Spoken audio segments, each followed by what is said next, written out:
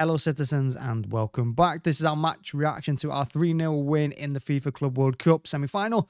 So make sure to hit the like button, hit subscribe. Let's jump into it, get out the way.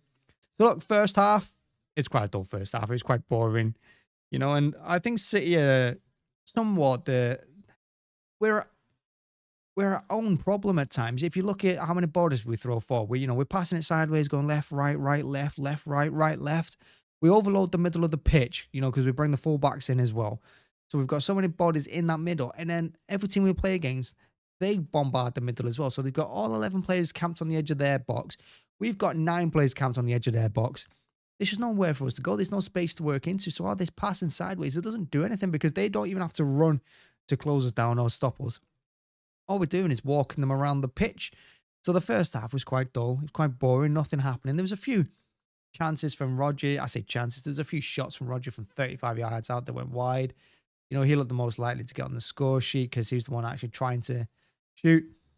But look, the goal came from the fact that we actually mixed things up a little bit because once we moved Foden from the right-hand side and put him in the middle as our false 9, then we started to look more positive. Then we started to look a bit more incisive.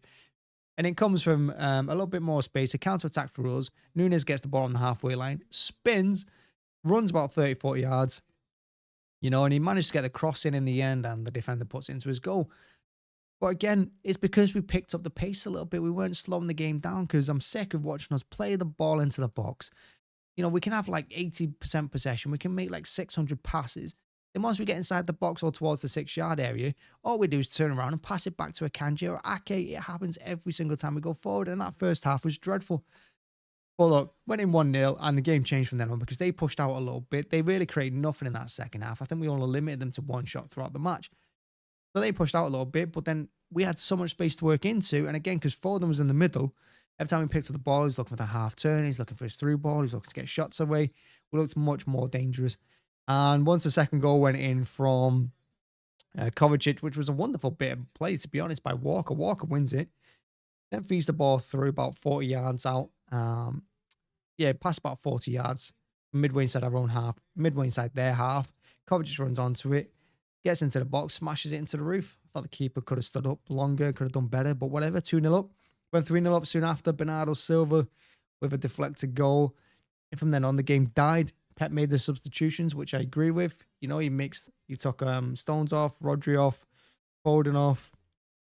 And, he brought Guardiola on, played him in the middle alongside Ake in the end with Gomez on the left. So that defense, we had 3 left footers. And some of them players that came on as well. You look at Guardiola, he came on. I thought he looked much better in the centre because he could get forward with a little bit more freedom. Because once we camp up inside their half, our centre halves are like our last line defense, but they step up, they try and create things. And Guardiola went on an amazing 30, 40-yard run. But what sums up our season is kind of the game that he had and that Grealish had, that there was some really good moments from both of them, but then their decision-making, once they get inside the box to the final third, it's just a bit of a disaster. Guardiola, after making that 40-yard run, honestly, skips past a couple of defenders, gets into the box, instead of just whacking it with his left foot, tries to feed it through to Alvarez on his right, and it never makes it. And Grealish, again, always looking to cut inside, but when he goes on the outside, he looks much more dangerous, but then he holds on to the ball for too long and then just runs out of play. Like, I think he did it twice. Once you get that extra yard of space, because you're not going to get it with all them bodies just camped in the final third for them, just pop the ball in the box, take a shot. I just want to see that more often from us. Just a lot Foden does. That's why Foden is so good, having learned from David Silva. Gets the ball, turns, just wants to attack their goal. Not enough of our players do that. They always want to take an extra 3-4 touches. I mean, look at Grealish again. He gets the ball to like the 75th minute or something like that. It was a nice flick from possibly Alvarez or Foden, one of them. Gets the ball. He's got a chance to shoot with the keeper right in front of him, but then he decides to take about 6, 7, 8, 9, 10 touches and then just runs it into trouble. Oh, shoot, for the love of God, stop taking so many touches with the ball. But that goes for everyone. I think Nunes looks better when he's not doing that, when he's just looking to run at their defense and try and feed the ball off or get a shot away. Because Nunes could be a really good play for us. You just got to get into that way of thinking that it can be a bit more decisive going forward. Grealish, he's back in full flow. He's back, looks fully fit again, but use that extra yard of space that you win. And right hand side, you got Bernardo on there, who's pretty much a waste because he's so good in the middle.